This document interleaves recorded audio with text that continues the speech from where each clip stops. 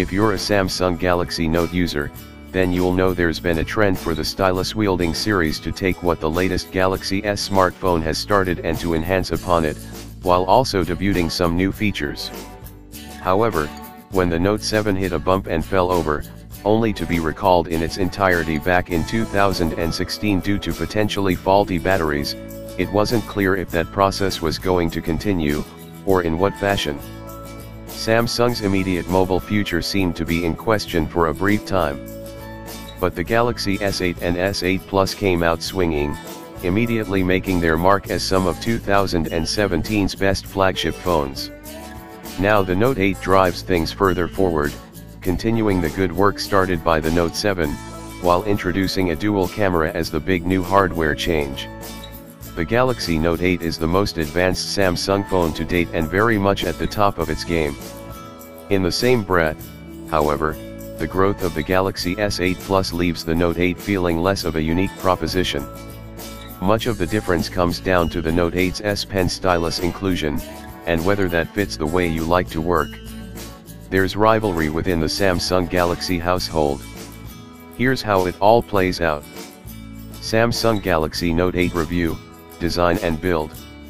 6.3-inch AMOLED 18.5:9 display. 162.5 x 74.8 x 8.6 mm, 195G. Metal and glass design. Integrated S Pen stylus. IP68 water and dust proofing protection.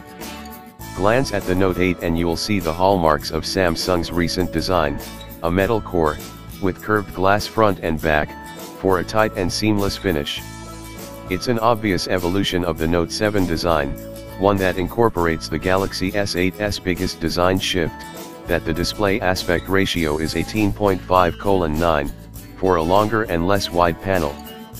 This brings the Note 8 a similarity to the Samsung Galaxy S8 and S8 Plus, which launched earlier in 2017, with the Note only eking out a fraction of an inch more to expand to 6.3 inches.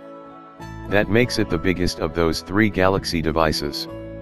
Those who aren't savvy with the shift in screen aspect may think this results in a huge phone, but the Note 8 is not. At 162.5 mm tall, it's 4 mm taller than the iPhone 7 Plus. But what it gains in height it more than trims by comparison in width. At 74.8 mm wide, the Note 8 isn't as wide as the larger iPhone model 77.9 mm girth. Which is really important. Samsung's aim is to deliver screen space without expanding the width, making for a phone that's easy to grip and manageable one-handed. And it's mission accomplished. That shift in aspect sees some big changes for the face.